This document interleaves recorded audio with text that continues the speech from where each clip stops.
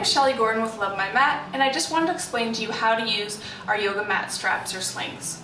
So my mother and I hand make everything in Hamilton, Ontario, Canada with reclaimed fabric. This mat strap comes with 2 loops at each end. You would take one of these ends and put it through one of the loops and you'll end up with a circle. You'll take that circle and loop it through the other end, pulling it through nice and gently, and then you'll end up with another loop at the other end.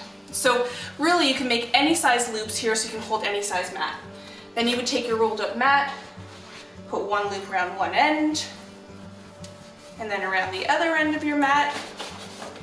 You tighten it up, you can put it across your shoulder, you can put it across your chest if you want, if you're going to ride your bike, and you're ready to go.